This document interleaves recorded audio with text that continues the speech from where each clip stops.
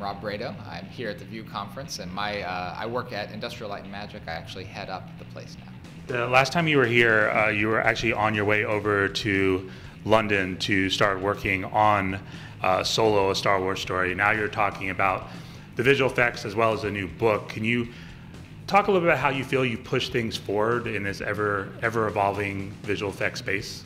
Yeah, one of my favorite things we got to do on Solo was really take some of those old school techniques and apply to them the latest technology innovations to make it really work for today's filmmaking.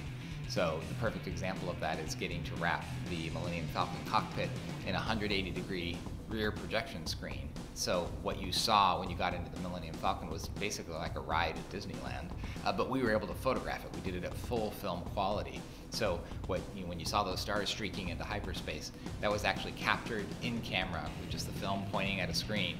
So it was real-time visual effects. And I'm really into real-time visual effects and where this is going for the future, and we're continuing to innovate in that space today. ILM has been at the forefront of that, and I know both across VR and traditional films, you guys are using more and more video game technology like Unreal. How has that impacted what you guys are doing with that?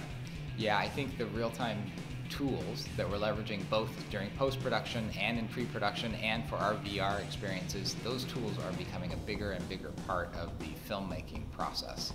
So we did some relatively simple incarnations of that for Solo. So we had pre-rendered material that would mostly play, but then we could trigger it interactively.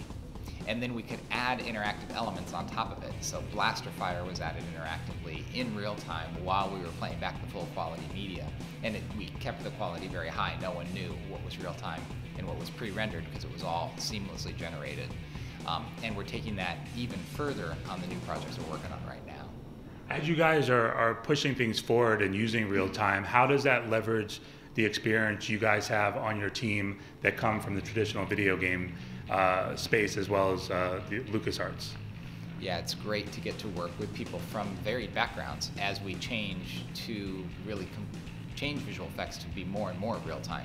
So on our teams in ILM X Lab, we have artists who have experience in video games, and we have artists who are longtime ILM experienced artists coming together and creating the best-in-class visuals in real time. So it's really combining that filmmaking expertise with the expertise of folks who've been making these video games and doing real-time graphics for a career that has really made it possible to achieve some of the things we're able to pull off today. When it comes to, last time we were talking a little bit about Rogue One 2 years ago, that was one of the first to start using VR actually on set and helping directors. How has that progressed for what you were able to do with Solo? Yeah, we have a whole tool set, an end-to-end tool set now, whereas earlier it was a little bit more of individual experiments where we build software just for a particular application. Now we have a tool called Stagecraft that goes from the very beginning in pre-production when you might want to preview a set in VR, all the way through, including on-set real-time graphics, motion capture, performance capture, all that is encapsulated in this Stagecraft tool set, and it lets us go end-to-end in real time in visual effects. So it's a really powerful tool set and a creative suite of tools for filmmakers who want to explore this area. When it comes to Lucasfilm, they have a long history of being one of the early purveyors of kind of showing the magic to the fans.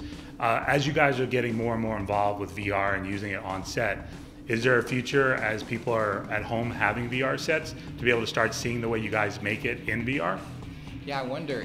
We have done some behind the scenes 360-degree experiences where you can actually watch on video or 360 video all around you some of the behind the scenes work from the films. And we're actually looking to see what the other applications are now for attaching people to the movies, but also getting to experiencing it in a new way.